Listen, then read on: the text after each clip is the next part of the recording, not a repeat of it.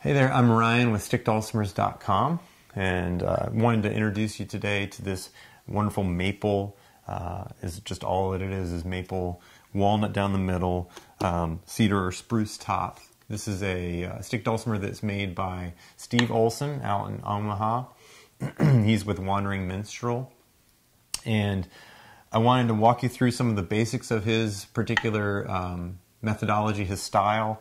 Also get you a chance to hear it. So what I'm playing right now is just real basic with my fingers.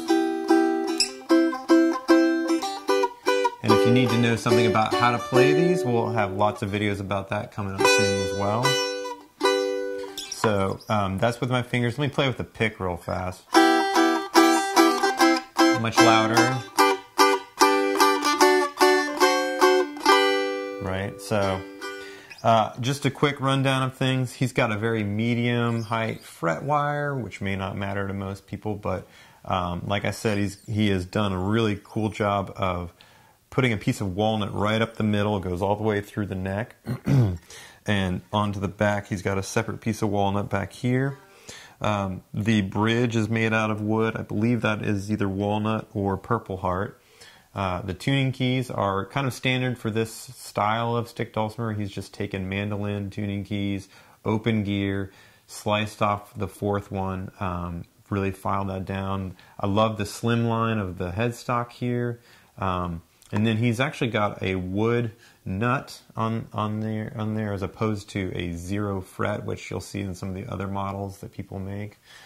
Every one of them comes with this sort of like, I feel like it's a very high class version of a strap, and without getting into a full on like leather guitar strap or something.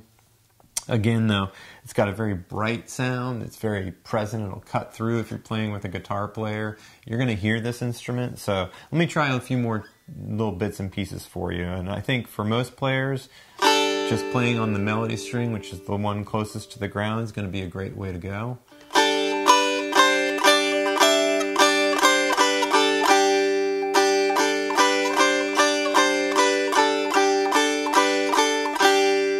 This actually has a 6.5 fret for those of you who are used to the lap dulcimer or mountain dulcimer worlds. So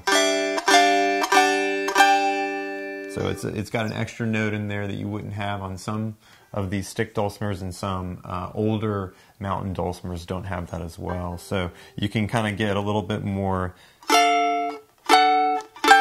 with your style there.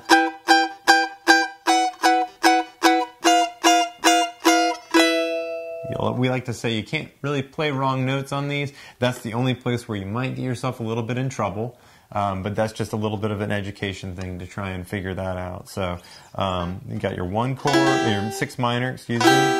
You got your 1 chord, your 4 chord, or here, 5 chord. Again, that just got me in trouble. There we go. So.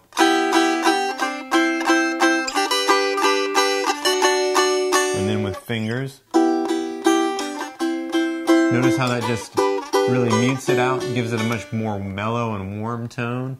That'll be a lot of fun when you're playing on your own, or if you're comfortable with finger picking, you could do.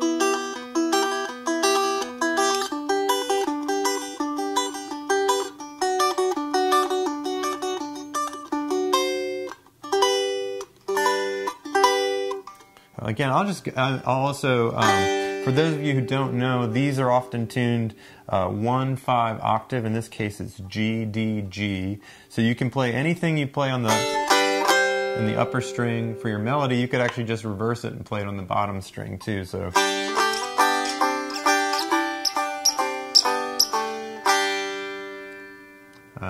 Yeah, so we've got a couple other of Steve's instruments that we'll review as well. We'll have those on the pages for you. And I'll try and find some songs to play that everyone would maybe know. Maybe we'll have some Beatles, we'll have some Taylor Swift for those of you out there who really are into the pop side of things, and we'll also find some mountain music that we can kind of pull in the traditional side.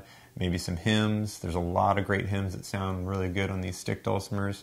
So again, Steve Olson at Wandering Minstrel made this one. It's a maple construction, and I hope you enjoy.